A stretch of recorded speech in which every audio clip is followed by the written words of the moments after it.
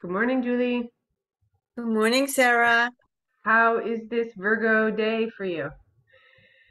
I'd say it's okay. It's pretty good so far. I can't say I enjoyed the actual middle of the night part of this day, Right. but today is good.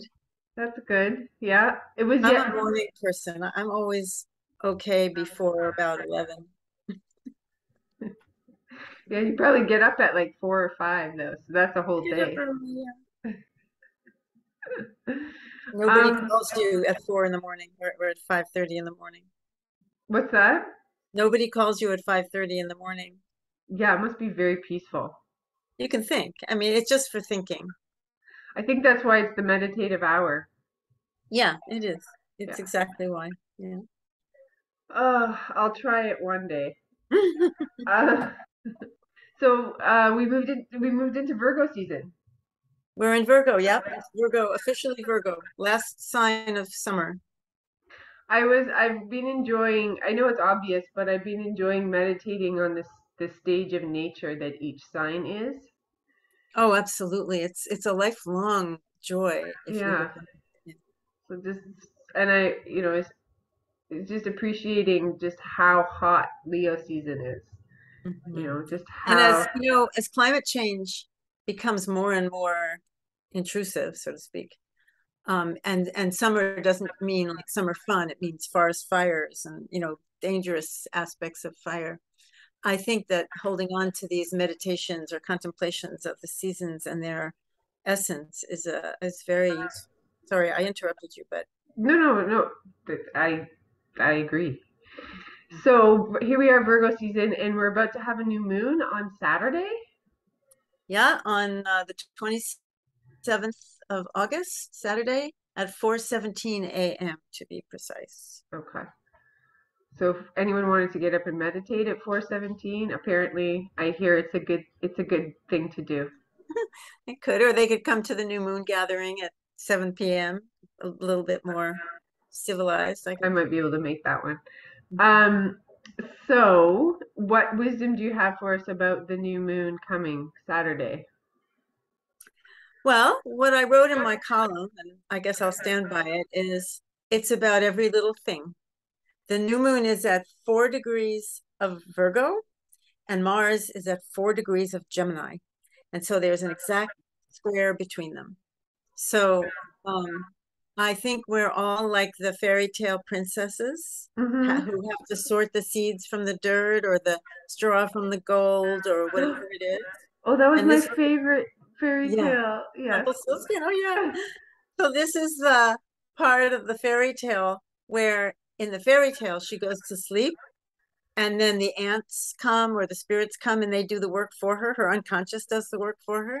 Yeah. We, however, are having a lot of trouble sleeping, many of us. So so it's hard to let the unconscious do the work. But Right. if you feel overwhelmed by the 10,000 or 10 million things that you have to, it's like sticking plugs into sockets and you don't know which one belongs where, and you can screw up everything, and Mercury's going to go retrograde. It's a whole mess. But What it's an not a image. What an image. Yeah, but remember Ernestine, the party with whom you were speaking? Anyway, it's not a mess if you can let your unconscious do more of the work, Right. which is to ask for dreams, or if you can't dream, if your sleep is disturbed, to use that time for meditative, stuff, to consult the oracle, to do tarot cards or whatever, and to Go use go for an that astrology reading with realm. somebody. Yeah. Yeah. Yeah. Well, yeah, you could. But it's basically that when you let your in the it's like the fairy tale wisdom. If you go to sleep, if you let your unconscious help you, it knows how to sort through the unsortable. Yes. Okay. That is very good advice. And I see that also in the chart of the new moon, because although the moon and the sun are square to Mars exactly, Mars is trining Mercury, which rules Virgo and Gemini.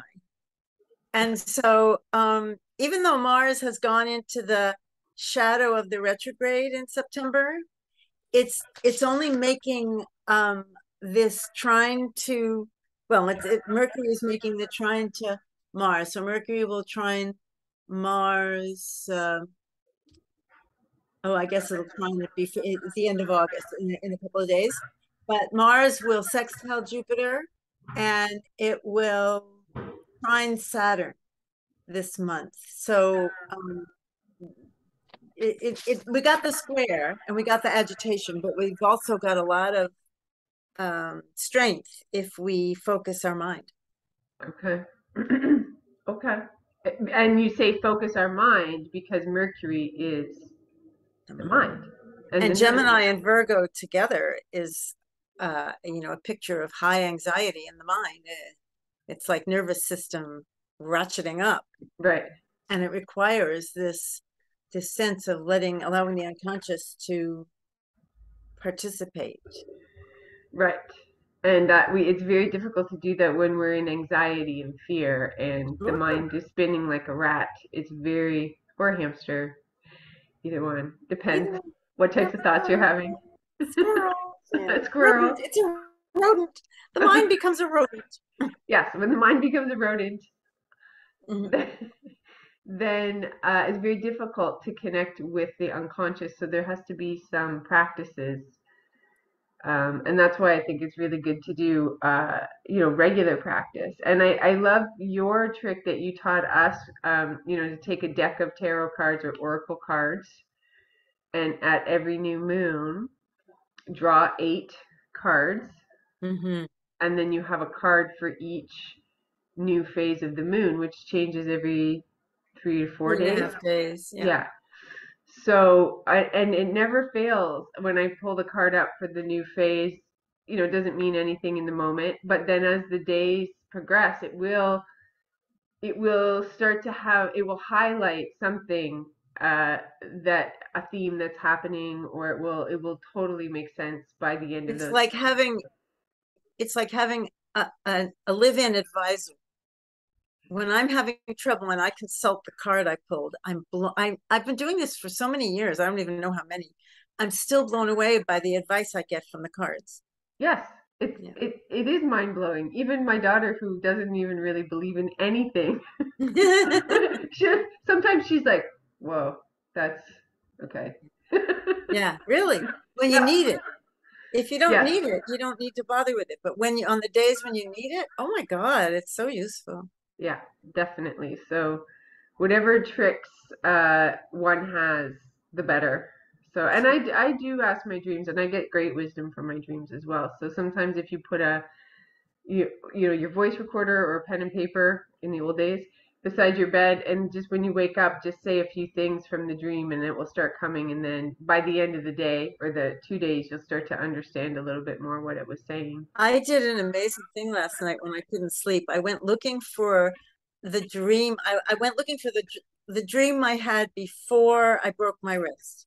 Right. Okay. So I decided I would find whatever, even if it was a week or two before.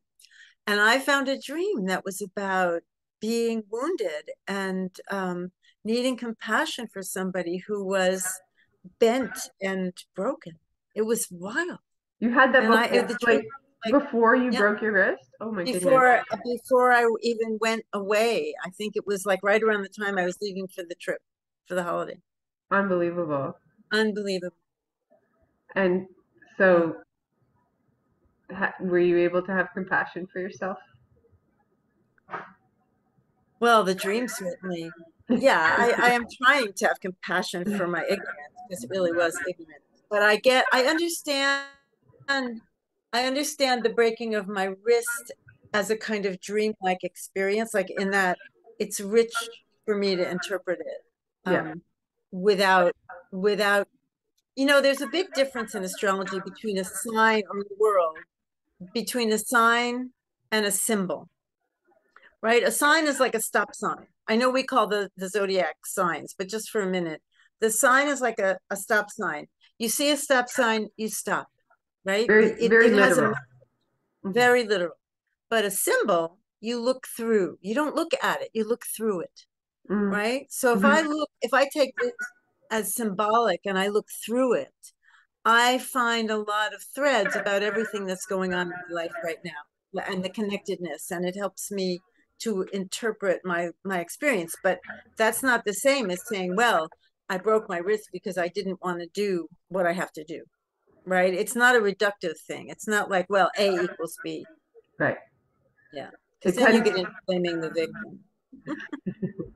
it tends to, well, like the way you taught us, each sign or symbol, like Leo, say, has key words, and you use that word specifically because the key That's right. helps you to unlock the meaning of the symbol, because you have to really think with a different part of your brain when you're doing dream work or astrology, because it is so symbolic. You have to be able to get to that part of your brain that it's probably the same as poetry brain, the same brain that you need to do those things you need for astrology. And the key is like you meditate on it, like you said, and it opens up the symbol, and then the symbol starts to talk to you, and that's the art, I guess, of doing the astrology or poetry or dream work. For sure. Yeah. For sure. So that's one of the things that you taught us in your astrology was that. Well, good. I stand by it. Mhm. Okay, so if we unlock these symbols um, of Mars, okay, so let me see if I have this straight because that was fast. I still have to speak the language slowly. It's fine. I go too fast. One of the things So, about being a morning person is talk fast. and you have a well-placed Gemini or well-placed I Mercury. do. I do. Mercury My and Gemini. my Mercury's in my 12th house, so It's anyway, okay. It's very Mercury in the 12th is very conducive to using your unconscious to understand things. that's right. The problem is that it's difficult to articulate them. I get Yes. them, but it's hard for me to then bring them out into this. Trust the process. Yeah. So the sun and the moon are together. They're conjunct because it's a new moon. So they're Right? hanging out at the same degree, and that happens at 4:17 a.m. on Saturday. No, Mm-hmm. yeah, Yep, you 4:17. got it. And so when the sun and moon are together and they're conjunct, that creates the new moon, and that's the beginning of a new cycle. So we have That's that. right. And this particular one in Virgo, because we're in the season of Virgo, is at 4 degrees of Virgo, and it's going to square Mars at 4 degrees Gemini. That's right. Okay, so those Mercury and Gemini, as we talked about, are the thinking and the brain and the nervous system. So those are the things. Mars comes in and it's very activating.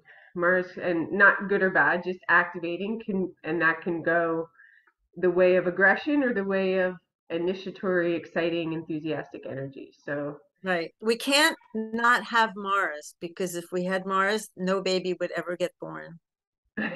No seed would ever sprout. We need Mars. I guess on both ends of the beginning, the seed wouldn't get in the womb, and then without That's right. Mars, the baby wouldn't get out of the womb. Both ends. Both ends. It gets the baby in and it gets the baby out. And as you said, it brings the flowers of spring, right? Like it's that initiatory energy to push up through the hard earth to get the flowers to blossom. So that's Mars in its positive, Hmm. brings new life.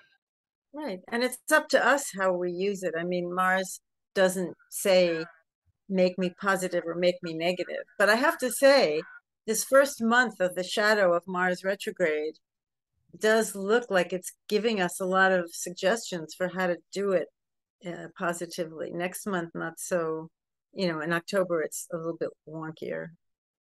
Like, can you give me an example of what examples Mars is giving us? I don't see them.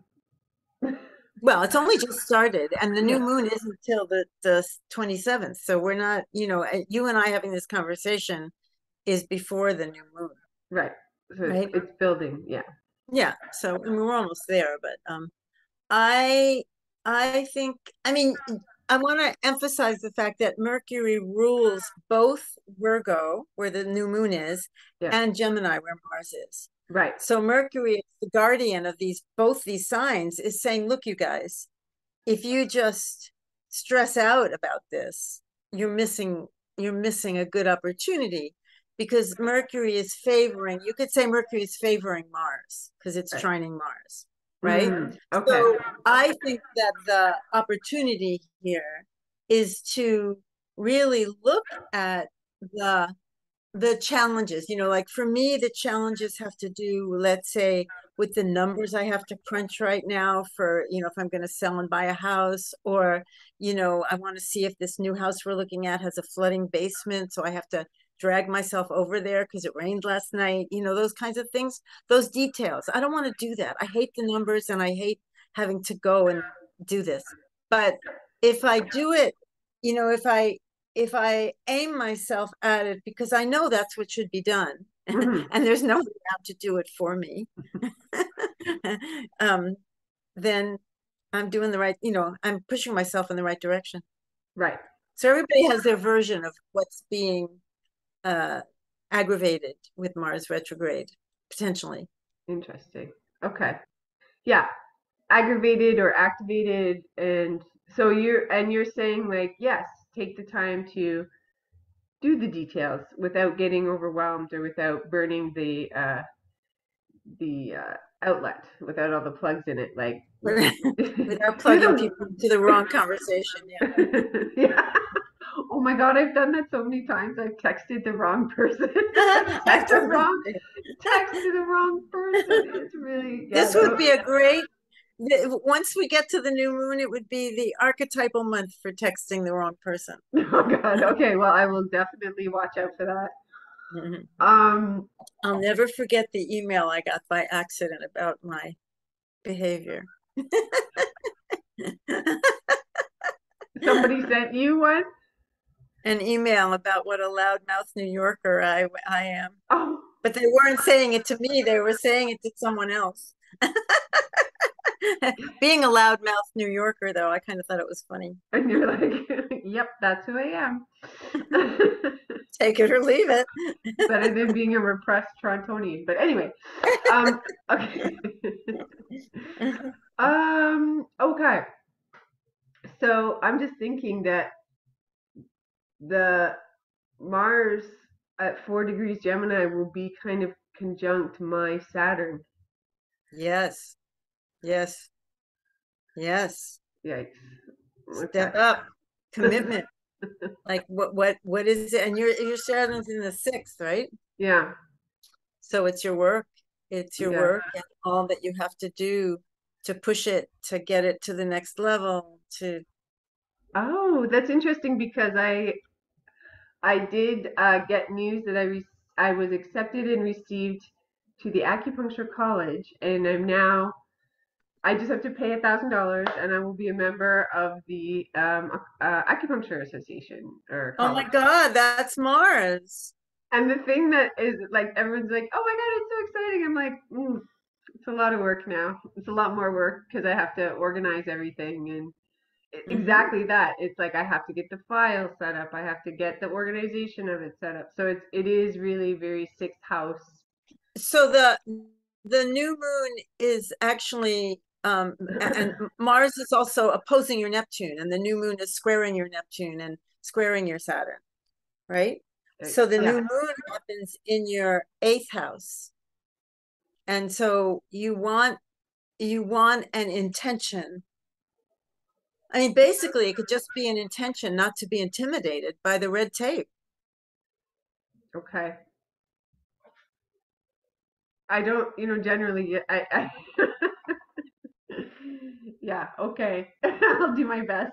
And if you need help, if you need someone to, help you who's better at numbers or whatever than you are, that would be fine. Well, I did have an idea about starting a company called Hire a Virgo, and then you just be like a pool of Virgos that you could pull from to do your admin work and things exactly like this. So Great I think we should idea. get on that. Great idea. So the thing to also look at is, since we're doing this, is that Mars in its journey through Gemini is going to be in your sixth house for 6 months. Great.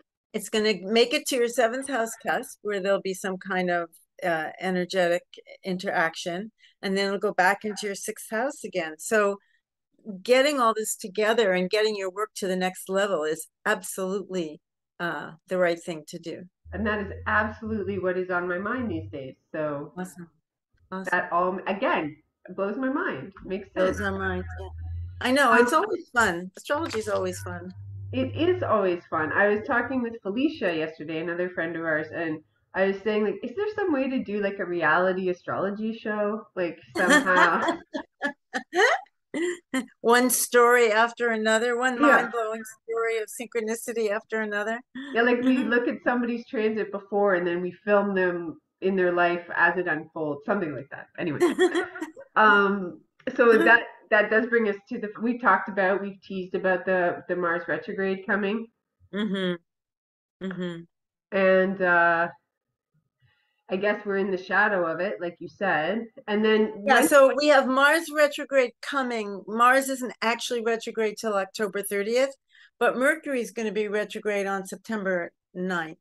oh, okay, let's talk about that. Well, Sign is it? it's gonna go retrograde, trining Mars, but it's gonna go direct, squaring Mars. Okay, So it's all about Mercury is interacting very strongly with Mars. You can see it right from the new moon. right. Okay, So the so thing to be careful of is aggression, verbal aggression verbal in aggression. Yeah. particular. Although, we could also be nervous about nuclear power plants in the Ukraine, but maybe we don't need to go there because there's not a whole lot we can do about that. But the thing that you cannot unsay. Right. Yes, I think that's Um, very important. I had an episode with that on the weekend where I got there was a group text and I had to text somebody else in the group to ask them to help me to not react. Please help me not respond. uh-huh. Uh-huh. Yeah. And Yeah. that was a good choice because just in the texting the other person to like hold my hand so that I Yes. didn't say something Now I couldn't take back. that would only backfire if you thought you were texting somebody who could help you when you actually texted the person you were having to not react to. But yes. Yes, that is a good example of what could happen. Yeah. Yeah. So yeah, working on not reacting verbally or through text. That's good. So But it's not Mercury retrograde isn't just about not reacting. It's also about considering, processing, sorting, and allowing life to show you. Right? There's something positive that we do with Mercury retrograde. People focus on all the things that we shouldn't do in Mercury's retrograde. But if we move slowly enough and allow ourselves to integrate what's happening, then we tend to um, get something out of Mercury retrograde, which is quite positive. mhm.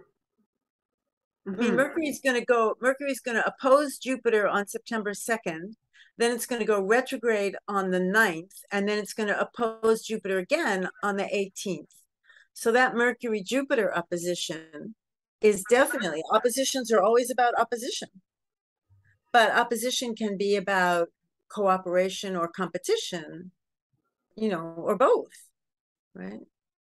Right. And they can be opposition so that there can be synthesis. That's right. So, like in a debate, it's good to listen to both sides so that you can synthesize both sides together. So there can be value in And that. sometimes So it's really hard. just The other synthesize. thing, the other thing about Mercury retrograde that I find really interesting this time is that this week, here at the end of August, Mercury is going to, or it has already trined Pluto. This is a bit sticky for people who haven't been following along, but yeah, Mercury trined Pluto on Monday on the 22nd of August. Okay. And Mercury will try and go retrograde and it will trine Pluto again um, on the 27th of September. And then it will go direct on October 2nd or whatever, and it will trine Pluto one more time. So Okay. this is interesting because the last Mercury retrograde was a conjunction with Pluto. Mm-hmm. Yep. And so you can see that Mercury is hooking into Pluto energy throughout the year. Right. And that is truly a call to think differently about old problems, especially systemic ones, because it's Capricorn and Virgo. Right. Yeah, and I get this idea when you're talking, the way that you describe it. It's like they've got like a telephone line to each other, and so you've got these themes, right? Mm. Of being able, and also a lot of people needed therapy during this season, right? So like a lot of talking about deeper issues and Yes. talking about deep systemic issues. That's for sure. Like, And the big issue is the fact that we cannot disconnect ourselves from the planetary angst. yeah, We are not separate from nature, and we hate that. yeah, yeah. We talked about that a little bit last time. Um, yeah. So then we had that theme of the Mercury trining Pluto, and now we have the theme also of Mercury and Pluto, Mercury and Jupiter, Mars and Jupiter. Mercury and Mars, and Mercury and Jupiter. Mercury is very busy. Usually it's very busy, but it's extra very busy. Well, it's interesting. I mean, if we're unpacking it, it just looks to me like it looks to me like September is an interestingly positive month to put stuff in order for October and November, which might be more chaotic. Okay, okay, that's a stay tuned for sure. Yeah. It'll be true for someone, even if it's not true for everyone. But I think I think there's an overarching thing about it.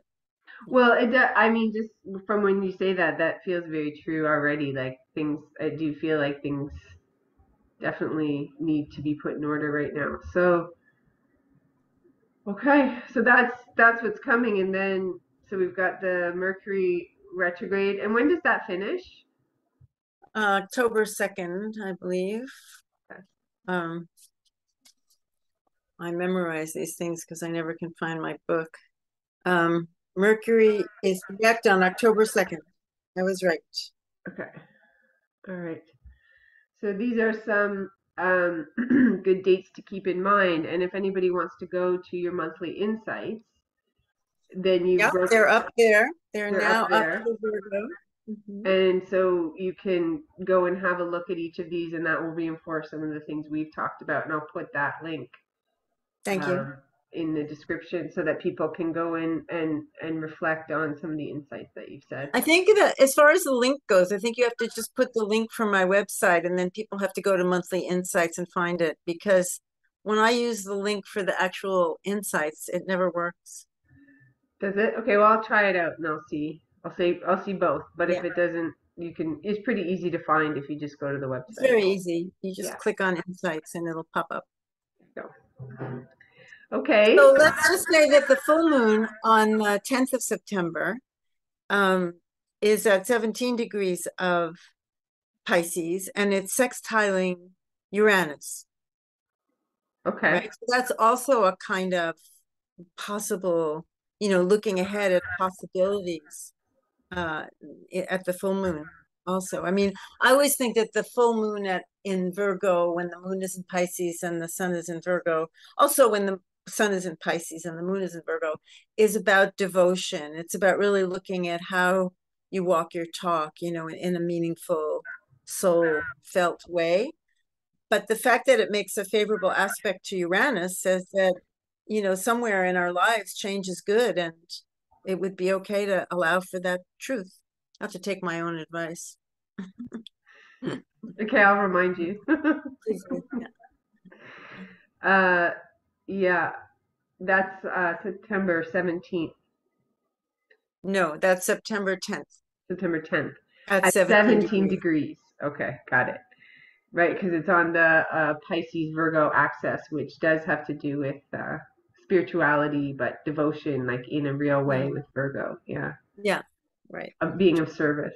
And then Hmm. it sextiles Uranus, which is ideas and spirituality. And what other keywords would you say for Uranus? Change. I think when when you have a softer aspect, so to speak, to Uranus, it's change. When you have a harder aspect, it's chaos, Okay. right? But chaos is just change moving too fast. Just. Oh my God, that's so funny. Okay. All right. Okay. Well, we'll do another one for the full moon as it gets closer, I think. Like in about, Okay, and also for Mars, for the October journey of Mars retrograde also. yeah. Yeah. We're all busy. We're all too busy preparing with all the details to think about October right now. So, Yes, we are the fairy tale princesses, or and the squirrels and the rodents, okay. the helpful the helpful The rodents. helpful rodent. That's what we will name this video, the helpful rodent.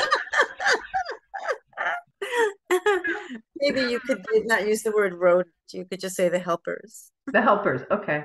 Helpful rodents is fine though. You could do that. All right. Okay, Julie, thanks so much for your insights. Well, thank you, Sarah. Good luck looking at your home, your Thank you. possible new home. My possible new home, yes.